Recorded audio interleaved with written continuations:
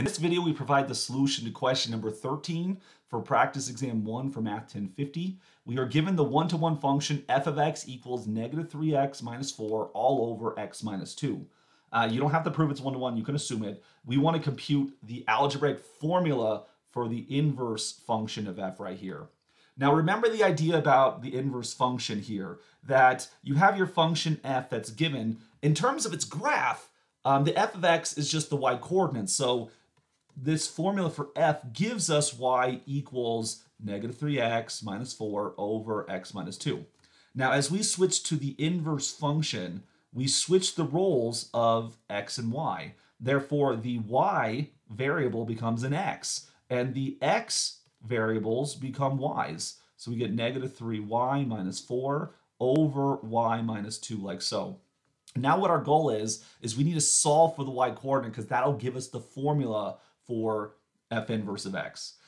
We have two y's in play here. One's in the numerator, one's in the denominator. We need to get them together, and so the first thing we're going to do is clear the denominators. They can't be combined together if one's in the denominator, one's in the numerator. So we times both sides by y minus 2. That cancels it on the left-hand side. And then on the right-hand side, we get x times y minus 2.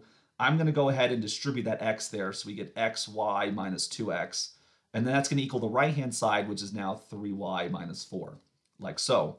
Our goal is to combine together the y's. We have a y right here, and we have a y right here. So I'm going to move things from one side of the equation to the other. The negative 3y will move to the left-hand side by adding 3y to both sides. The negative 2x will move to the right-hand side by adding 2x to both sides. That gives us something like xy plus 3y is equal to 2x minus 4, like so. Now you'll notice because of how we organize things, there is a multiple of y on the left-hand side. In fact, everything's a multiple of y. We have xy and we have 3y. We can factor the y out, giving us a y times x plus 3, and this is equal to 2x minus 4.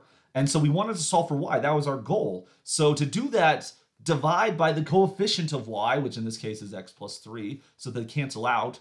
But what's good for the goose is good for the gander. We have to do the same thing that we did to the left-hand side. We have to do that to the right-hand side. So you get this x plus 3 over here.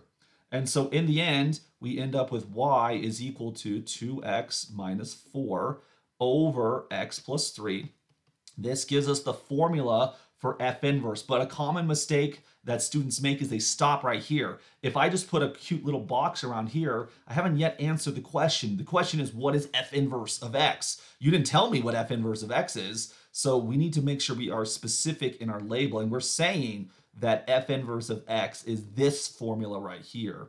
If you just leave it as a y, we've kind of overloaded the meaning of y in this context, right? There's a y here, there's a y later on. You need to be very explicit. Don't leave anything up to the imagination here. When you're trying to prove that you know something, say it so that this is known. So you do need to write f inverse of x is, in this case, 2x minus 4 over x plus 3.